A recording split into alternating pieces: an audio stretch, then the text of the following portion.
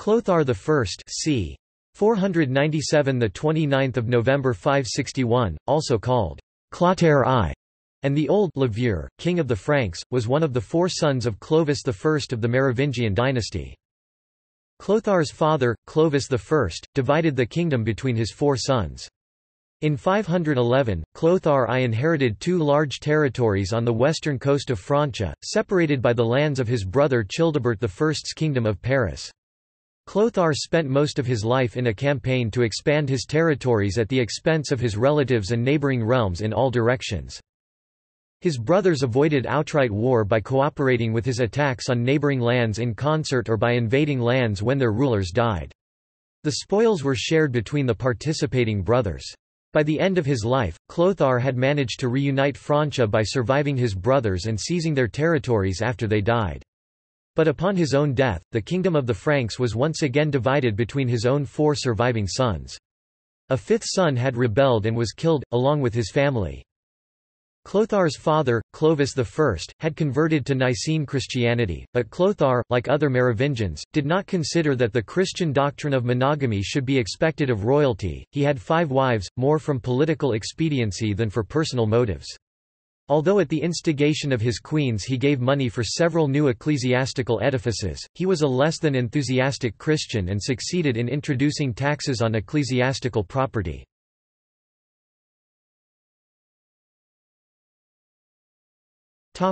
Introduction.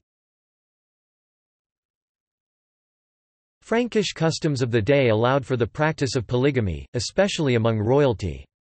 So it was not uncommon for a king to have multiple wives and several competing heirs upon his death.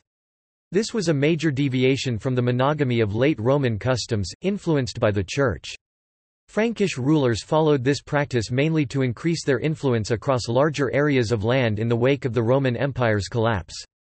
The aim was to maintain peace and ensure the preservation of the kingdom by appeasing local leaders. In the Germanic tradition, succession fell, not to sons, but to younger brothers, uncles, and cousins. But under Salic law, Clovis I instituted the custom of sons being the primary heirs in all respects. However, it was not a system of primogeniture, with the eldest son receiving the vast majority of an inheritance, rather the inheritance was split evenly between all the sons. Therefore, the Greater Frankish kingdom was often splintered into smaller sub-kingdoms.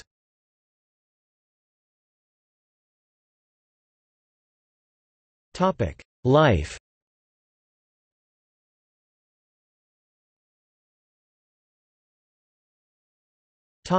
Early life. Chlothar was the fifth son of Clovis I and the fourth son of Queen Clotilde. The name Chlothar means glory. Chlothar was born around 497 in Soissons.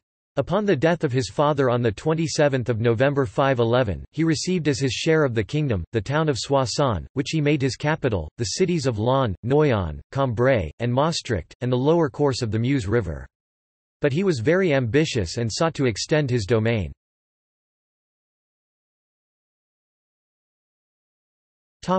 Accession to the throne. Upon the death of Clovis I in the year 511, the Frankish kingdom was divided between Chlothar and his brothers, Theuderic, Childebert, and Clodomer. Because of the rights of mothers, queens were granted a portion of their son's kingdom. Clovis I, who had 2 wives, divided his kingdom into 2 for each of his wives, then parcelled out pieces to his respective sons.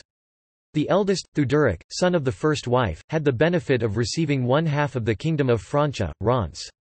Chlothar shared the second half of the kingdom with his brothers Childebert and Clodomer. Chlothar received the northern portion, Childebert the central kingdom of Paris, and Clodomer the southern kingdom of Orléans. The domain inherited by Chlothar consisted of 2 distinct parts, one in Gallic Belgium, corresponding to the kingdom of the Salian Franks, where he established his capital at Soissons and included the dioceses of Amiens, Arras, Saint-Quentin and Tournai, and the other in Aquitaine including the dioceses of Agen, Bazas, and Périgord.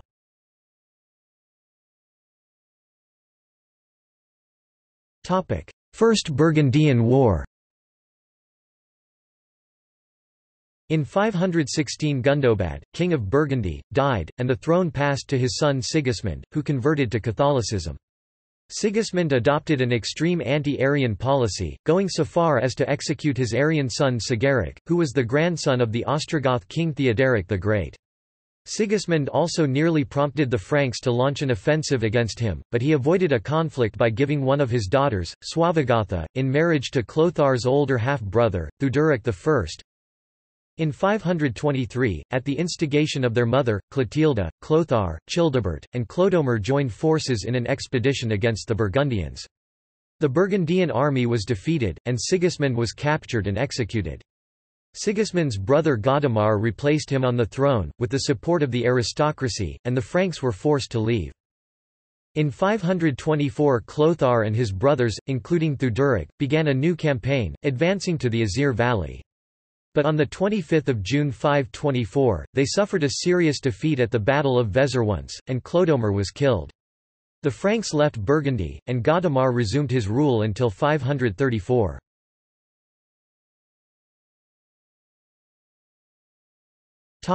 Marriage with Guntheuc. Chlothar married Guntheuc, Queen of Orléans and widow of Clodomir, his brother. This union gave Chlothar access to Clodomir's treasury and ensured Guntheuc's position as sole heiress to King Godegisil's lands. Frankish law allowed a woman to inherit land if she had no sons.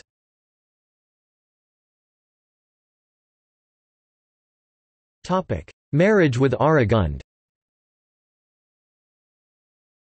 Clothar's wife Ingund requested that he find a husband worthy of her sister, Aregund. Finding no one suitable, Chlothar took Aregund as one of his own wives. The year was c. 533–538. She remained his wife until the death of her sister, Ingund, in 546, after which she fell out of favour with Chlothar.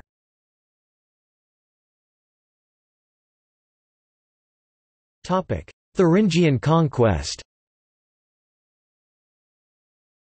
In 531 Hermanfrid, king of the Thuringians, promised to give Clothar's half-brother, Theuderic, part of the kingdom of Thuringia if he would help to depose Baderic, Hermanfrid's rival and brother.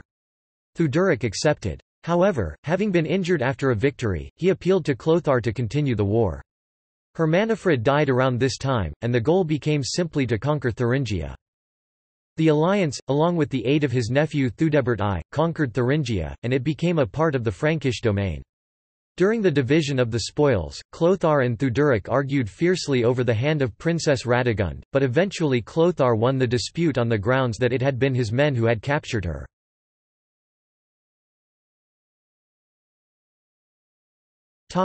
Princess Radegund. In 538, Radegund was brought to Soissons to marry Chlothar, as not illegitimate but legitimate queen, who could help consolidate his dominance over Thuringia. While her title and status were necessary for Chlothar to attain authority over Thuringia, Radegund remained in simple clothing and was not treated in the customary manner of a queen. This was largely due to her Christian faith; she did not want to appear luxurious. Radegund did not eat to excess. She insisted that much of her food be given to the poor. She spent most of her time praying and singing psalms but spent very little time with the king. Her allegiance was to God first and to Chlothar second. Chlothar became irritated and had many disputes with her. She retired to a convent and went on to found the abbey in Poitiers Saint Croix, the first nunnery in Europe. She was canonized Saint Radegund.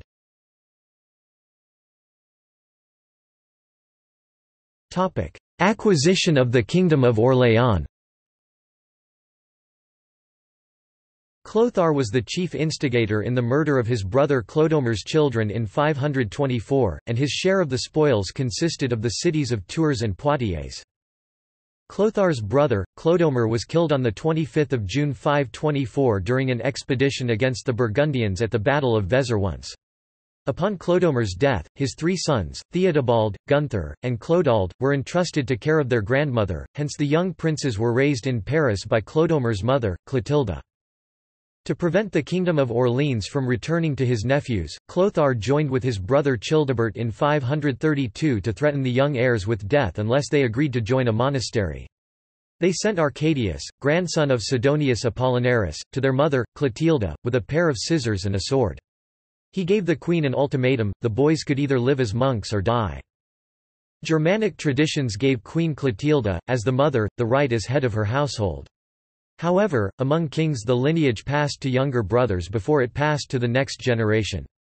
Due to tribal politics, shearing of the boy's hair could lead to a civil war. Long hair was a symbol of Frankish royalty, and to remove it was considered a grave insult. But Theodebald, Gunthar, and Clotilde could someday lay claim to the throne, and it was Chlothar and Childebert's duty to pass authority on to them. Clotilde was disgusted and shocked at the demands relayed by Arcadius and stated that she would rather see her sons dead than see their hair shorn. The two uncles went through with their plan to murder the children. Chlothar stabbed Theodebald in the armpit. Gunthar threw himself at the feet of Childebert, who began to cry and almost gave in to the pleas of his nephew. Chlothar, however, demanded that Childebert carry through with the murder, stating that it was the only way to consolidate power. Childebert gave Gunthar up to Chlothar, who had him stabbed and strangled. Theodebald and Gunthar were 10 and 7 years old respectively. Clotilde remained alive by managing to escape, hidden by loyal supporters. He renounced all claims and chose a monastic life. Childebert and Chlothar could then freely share their acquired territory. Meanwhile, Theuderic captured a parcel consisting of Auxerrois, Berry and Sens.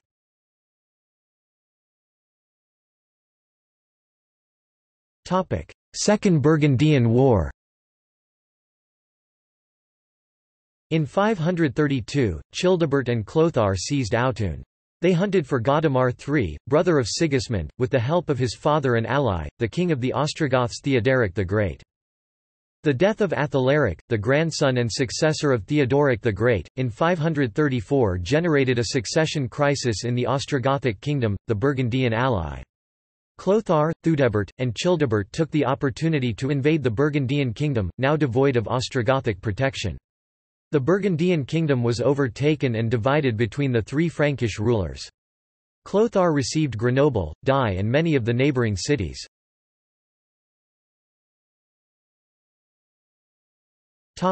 First Visigoth War. Over the years, the Spanish Visigoths had made many incursions into Frankish territories and had taken lands. Clovis had retrieved them and even made further conquests of Gothic territories. Chlothar sent his eldest sons to reclaim lost territories. Although there was some success, for some unknown reason Gunthar, his second eldest, ended his campaign and returned home. Theudebert, the eldest, continued the war and took the strongholds of Dio et Valquieres and Cabrieres. Most of the lost Frankish lands were recovered.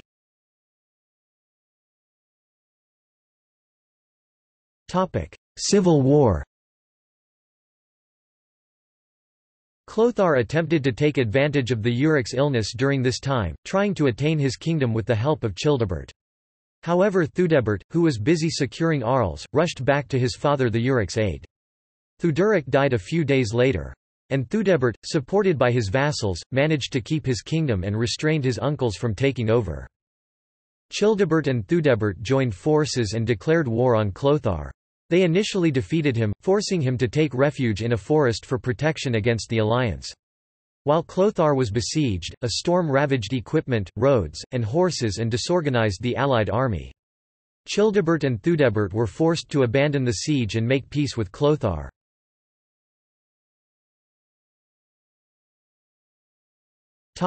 Ceding of Provence.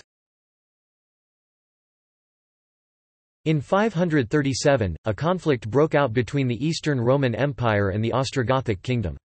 To ensure Frankish neutrality in the conflict, King Vitiges offered Provence, which the Frankish kings shared between them, along with the northern Alps with sovereignty over the Alemanni, by grabbing the upper Rhine valley, Maine, and high Danube. When the Ostrogoths ceded Provence to the Franks, he received the cities of Orange, Carpentras, and Gap.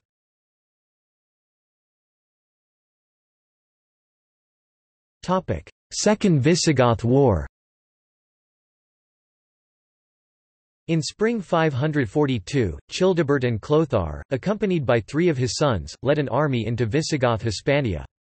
They seized Pamplona and Zaragoza but were finally forced to abandon after conquering most of the country. Since most of the king's army was still with the Eudes and there was still enough power to be shown, they were ceded some major lands beyond the Pyrenees, although not as much as they had occupied.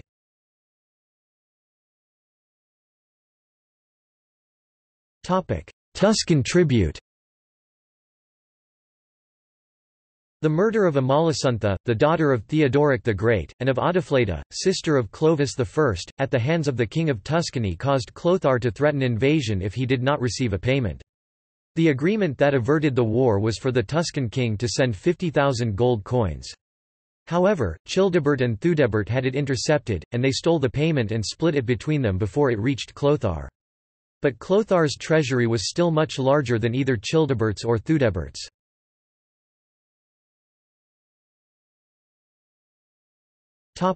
Death of Clotilde. On 3 June 548 Clotilde, Clothar's mother, died in the city of Tours.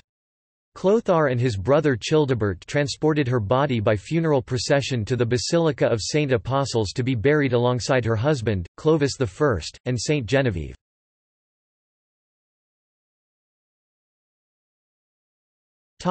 Acquisition of Metz.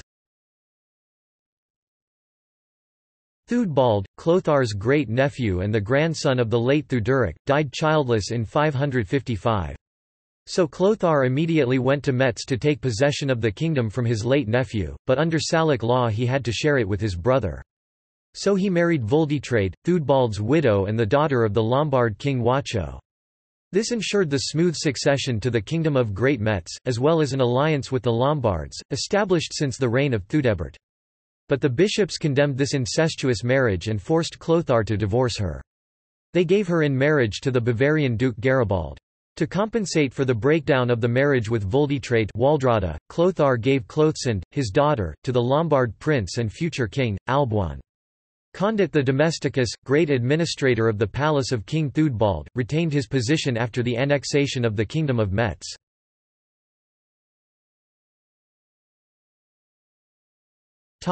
Saxon War. In 555, Chlothar attacked and conquered the Saxons, who had revolted, in the upper valley of the Weser, Elbe, and the coast of the North Sea. As a submission, Chlothar required them to pay a substantial annual tribute and for some time exacted from the Saxons an annual tribute of 500 cows. Between 555 and 556, the Saxons revolted again, perhaps instigated by Childebert. Faced with the Saxon revolt and threat of a massacre, Chlothar preferred peace talks. He offered to forego battle if they would accept his demand to continue to pay him tribute, despite a previous rejection. But his men, aggressive, eager for battle, contested the decision. Talks were cut short when the soldiers forced him, with insults and death threats, to take on the Saxons. After an incredibly bloody battle, the Saxons and Franks made peace.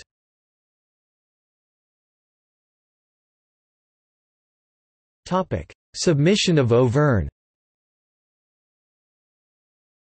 Auvergne, a once prosperous Roman province, which had resisted the Visigoths and Franks, had hoped they could avoid destruction by offering their loyalty. Theuderic had devastated much of the land, and Theudebert pacified the land by marrying a Gallo-Roman woman of senatorial descent. In anticipation of the death of Theodebald, Chlothar sent his son Chram to take possession of the area. In time, Chram came to control a larger area and desired to break away from his father entirely. To achieve this, he joined politically with Childebert, who encouraged his dissent. In time his influence was expanded over Poitiers, Tours, Limoges, Clermont, Bourges, Le Puy, Javels, Rodez, Cahors, Albi, and Toulouse.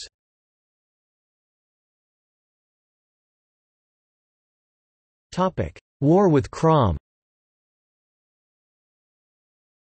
Chlothar again engaged in war with the Saxons. He sent his sons Charibert and Guntram to lead an army against Chram. They marched to Auvergne and Limoges and finally found Chram in Saint-Georges-Nigremont. Their armies met at the foot of a «black mountain», where they demanded that Chram relinquish land belonging to their father. He refused, but a storm prevented the battle. Chram sent a messenger to his half-brothers, falsely informing them of the death of Chlothar at the hand of the Saxons. Charibert and Guntram immediately marched to Burgundy. The rumour that Chlothar had died in Saxony spread throughout Gaul, even reaching the ears of Childebert. It is possible that Childebert was behind the rumour as well. Chram then took the opportunity to extend his influence to Chalon-sur-Saône. He besieged the city and won. Chram married Chalda, daughter of Willicharius, Count of Orléans, which was under Childebert's authority.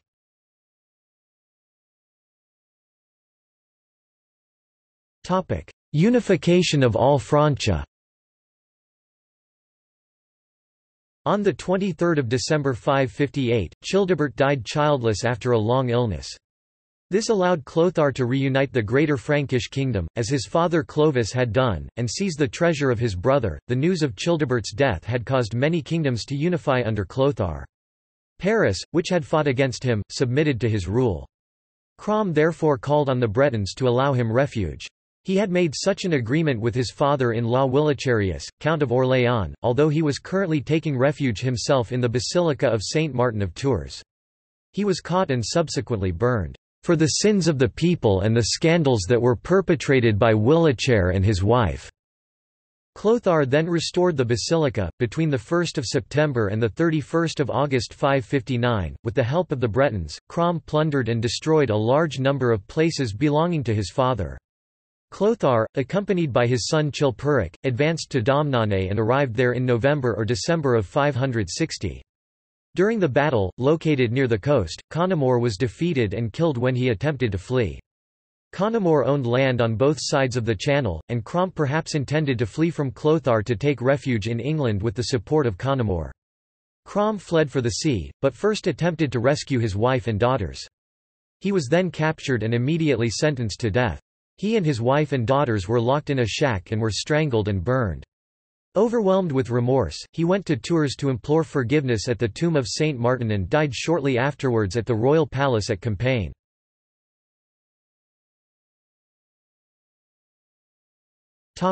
Relations with the Church. In 561 Chlothar attempted to raise taxes on churches, despite the exemption granted by Roman law which had been routinely confirmed by past kings. Indeed, Childeric I had granted immunities to ecclesiastics. The bishop of Tours, Injuriosus, refused, left his diocese, and abandoned Chlothar. At the death of the bishop, the king replaced him with a member of his household named Baudin. Similarly, he exiled the bishop of Trier, Niger, because of its inflexibility on canon law. Thus the tax on churches held. Aregund and Chlothar made many additions to churches, including the decorations of the tomb of Saint Germain Auxerre. The basilica are preserved with a given royal chalice.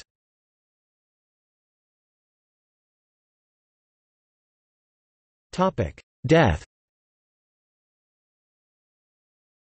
At the end of his reign, the Frankish kingdom was at its peak, covering the whole of Gaul except Septimania and part of present-day Germany.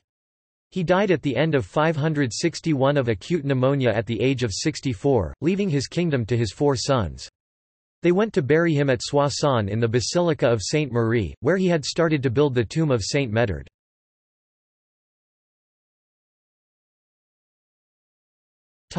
Succession. Charibert received the ancient kingdom of Childebert I, between the Somme and Pyrenees, with Paris as its capital, and including the Paris Basin, Aquitaine and Provence. Guntram received Burgundy with a part of the kingdom of Orléans, where he established his capital. Siegbert received the kingdom of Metz with its capital Reims and Metz. Chilperic received the territories north of the kingdom of Soissons.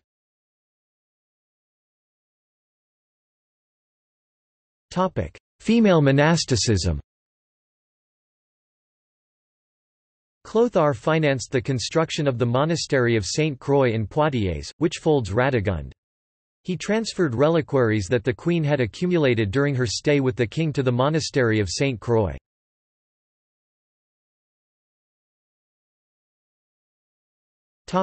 Family.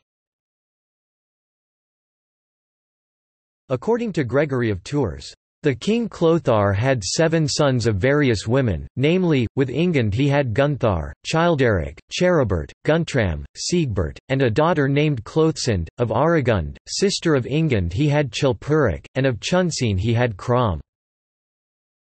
Clothar's first marriage was to Guntheuc, widow of his brother Clodomer, sometime around 524. They had no children. His second marriage, which occurred around 532, was to Radegund, daughter of Bertachar, king of Thuringia, whom he and his brother Theuderic defeated. She was later canonized. They also had no children. His third and most successful marriage was to Ingund, by whom he had 5 sons and 2 daughters. Gunthar, predeceased father. Childeric, predeceased father. Cheribert, king of Paris. Guntram, king of Burgundy. Siegbert, king of Austrasia. Clothsund, married Alboin, king of the Lombards. She likely had an illegitimate son named Gondevald with an unnamed woman, born sometime in the late 540s or early 550s. Since Chlothar had sown children all throughout Gaul, this was not unlikely. The boy was given a literary education and allowed to grow his hair long, a symbol of belonging to royalty.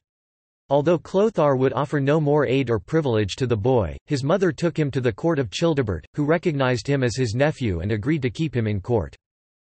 His next marriage was to a sister of Ingund, Aregund, with whom he had a son, Chilperic, king of Soissons. His last wife was Chunsina or Chunsin, with whom he had 1 son, Chram, who became his father's enemy and predeceased him. Chlothar may have married and repudiated Waldrada.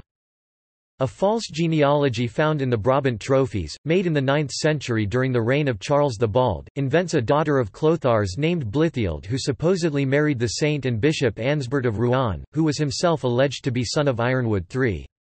The Duke Arnauld, father of Arnulf of Metz, was said to have been born of this marriage, thus connecting the Merovingian and Carolingian dynasties and creating the appearance that the Carolingian ruled by right of inheritance.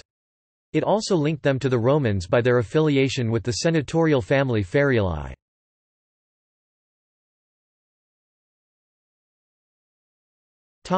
Ancestry. Notes